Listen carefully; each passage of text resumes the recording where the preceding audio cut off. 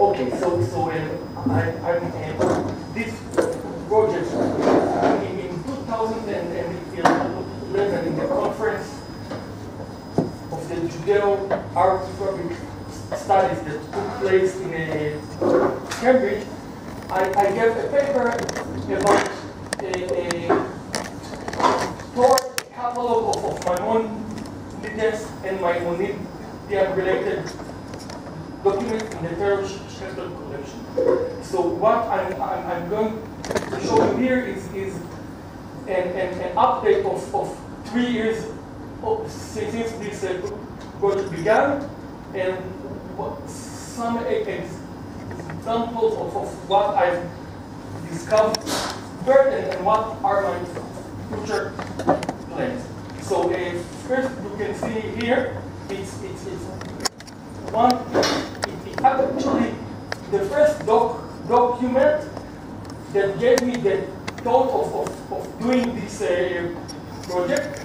It is an autograph by Maimonides, where he lists all the lists for contributions for the poor people in FUSTAT in his own hand, and luckily or amazingly nobody encountered it. Goitein published the next document, but skipped this one. So I was lucky to encounter a leftover by Goitein. Now this talk, it is the 4th time I give it in the last year, but every talk is different because in between I discovered some new discoveries. So if you heard the first lecture, it is almost completely different from this one, so don't go. Okay, this is another new unknown autograph by Maimonides. It is probably a collection, a list of collection money for ransoming captives. Goitein published few such documents from around, I think, 1121.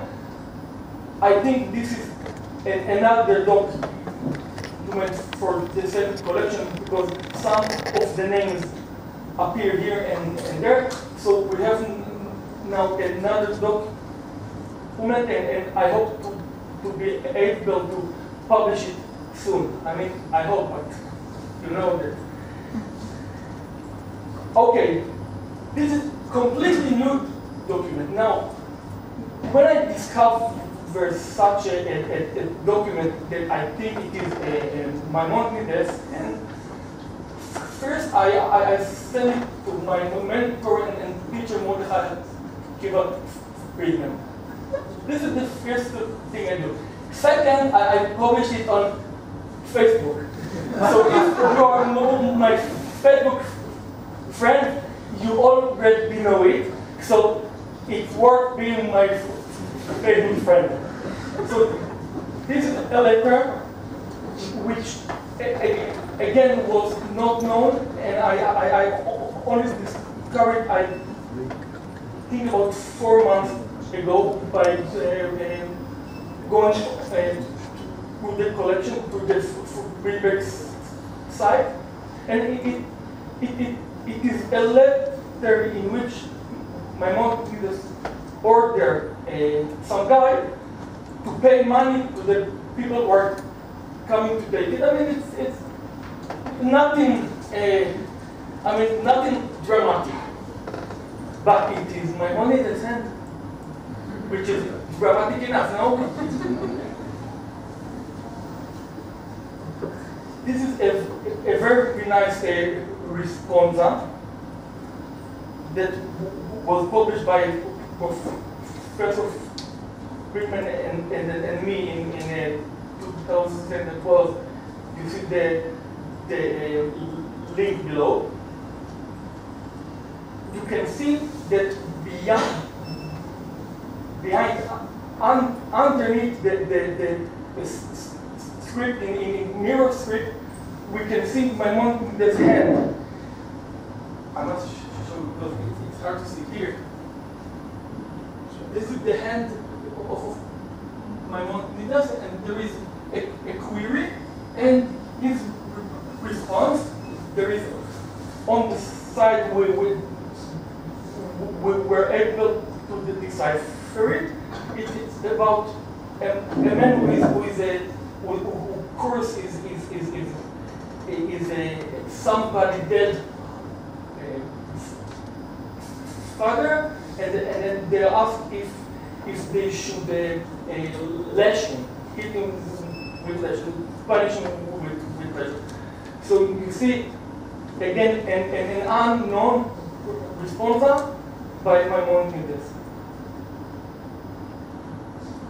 Okay, recently, about a few months ago, a new set of photos on the ENA series were uploaded to the website. So as a Genizah nerd, I sat and went through all these about 800 documents or so, and I discovered a small piece.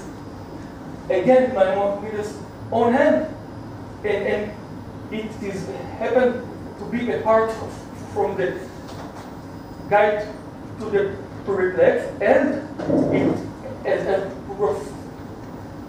Professor Friedman was identified, it is fixed to another page on the other collection used to test technical capabilities. I could not make it together, but it is because it is directly connected. So we have another piece by Maimonides' hand. Again, this is autograph from his epitomes on Galen. Again, unknown, and this is nice because it was bound together with a much later document. So nobody took care about the bottom document that it is Maimonides' own hand, and it's I guess it is from the same volume that was published by Simon Hopkins. So we have another page, or it's not a page, it's parts from the page of his original piece, in his own hand, of course.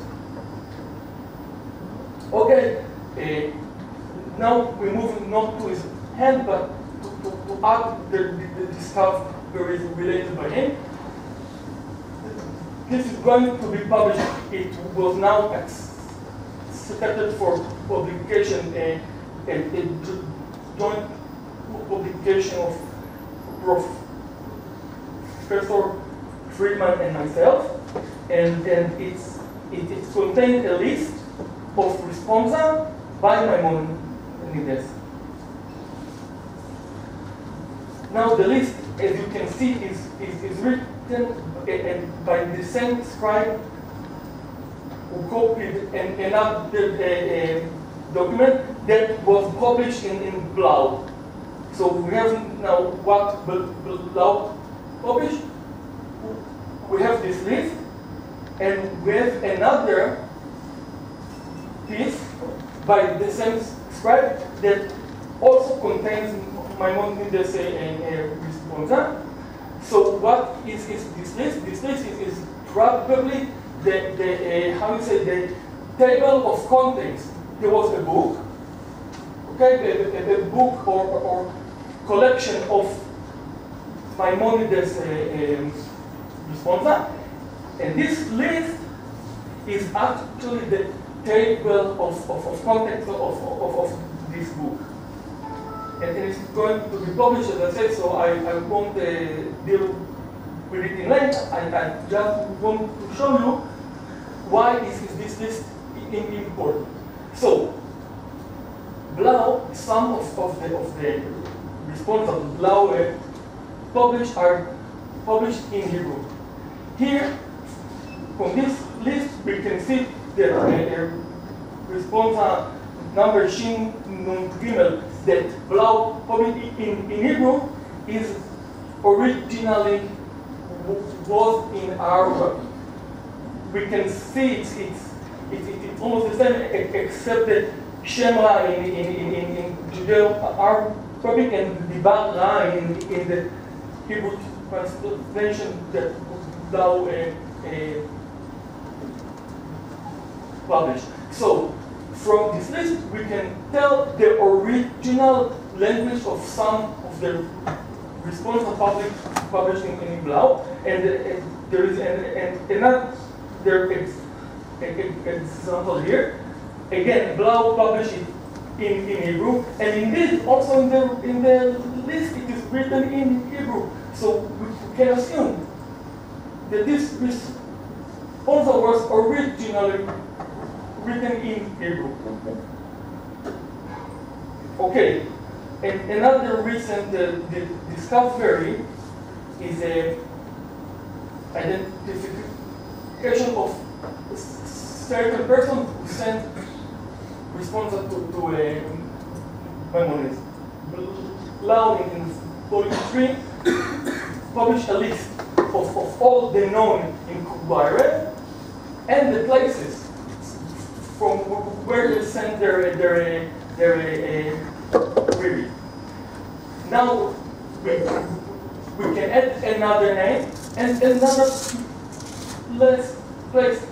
The new person is Moshe ben Levi HaLevi, who was the brother of Yedutun HaLevi, the famous poet.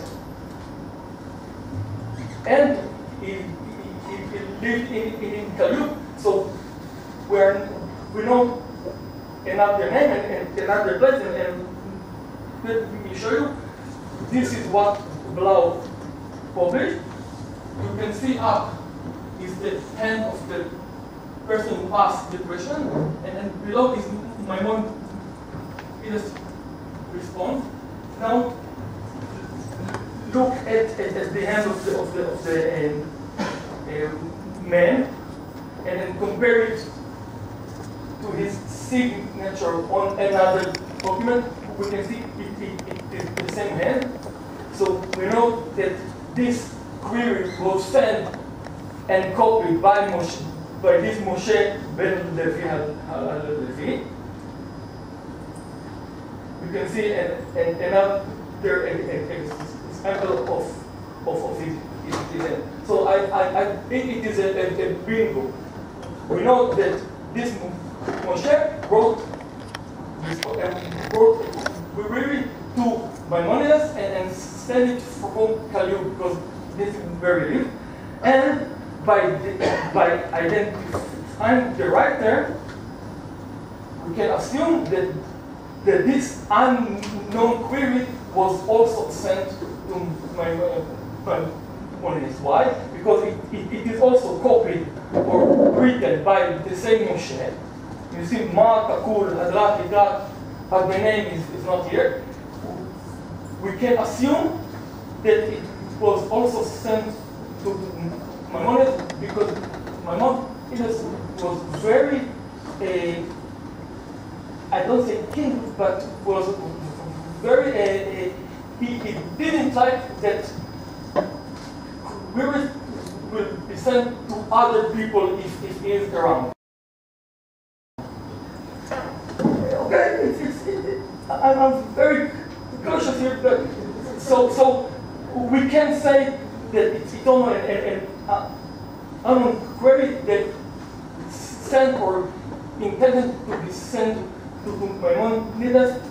I have to read it and decipher it, and you see it's not, and is the task, and I don't know, again, I don't have time, but let's hope. Now, 1 month ago, I would have stopped here and said, my money ran out, and I cannot continue this project, bye-bye. But 1 month ago, I got a message that my application to the free petition was accepted, and they are happy to continue and support this project that will take place in Cambridge for the next 3 years. So I'm not stopping here. Future plans. Okay, first to mount descriptions of all the items alongside images of them on Cambridge Digital Library. Now, to make it sure, it's clear, I'm not only dealing with Maimonide's response, but I'm trying to make every document that related to him. I mean, if he's mentioned in a letter, it's also included in the catalog, like copies of his work, like Mission Torah and Perusha Mishnah, not by him especially, but by copies by other scribes. By this, I'm trying to make how popular was, let's say, how popular was a certain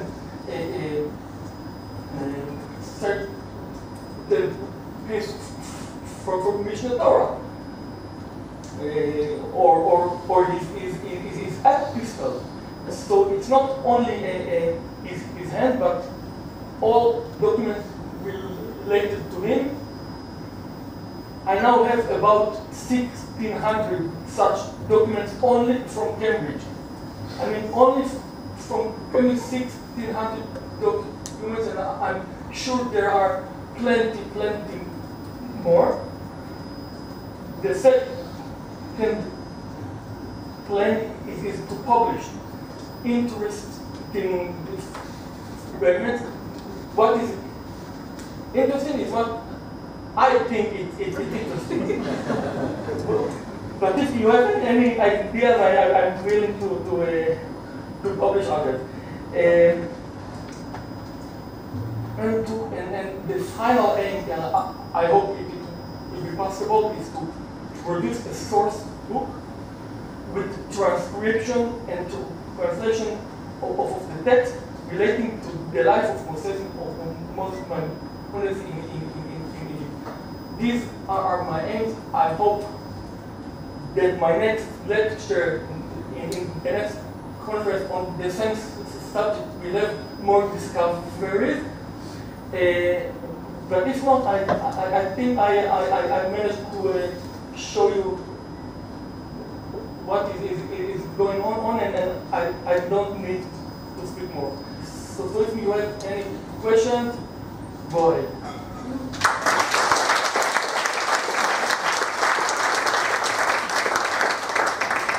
Questions or ideas for what's interesting? Ideas better.